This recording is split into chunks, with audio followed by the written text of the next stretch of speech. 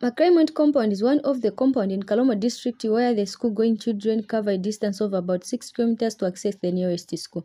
In solving the problem, the government came up with an idea of constructing a school. The ongoing construction is received with different views from the residents, as some are saying the government should not go ahead with the construction of the school because it's near the sewer pond. Kambo zibusana chuta buyandiri madam kakwamba kotedi bubusana mpobubedde buli mu line ya suwa ya Kalomo isuwa ya Kalomo mwinzi ya hula menda winga kuti kakutire kumulonga kuya watu akabuka kabusena obonkambo tuyowa marwazi ikuti naye bana bajiswa tuyo balipota kulini. Others feel the government should just continue looking the fact that pupils are covering long distances to access the nearest school.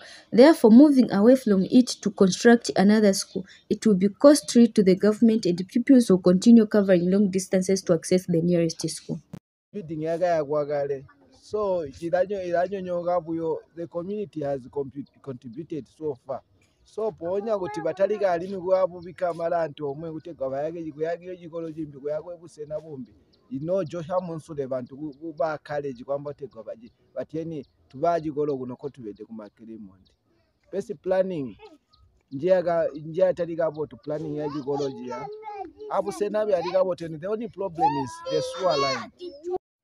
In a meeting where the provincial minister Cornelius Mwet was in attendance, Koimaka explains why this location and also gave update on the construction progress. Some funding were given, the structure started. I'm sure by now should be at almost, if not window levels have been done with the ring beam. We can still have an issue to address to resolve that concern that we have. According to the councillor Charisma Dienkugu, there is nothing wrong with the location of the school and there is no immediate health hazard.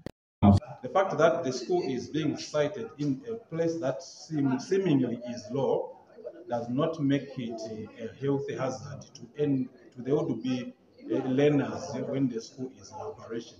Because where the sewers are is a place that is very, very far from the school, and the low-lying land is able to be controlled because there is no effluent that is flowing throughout.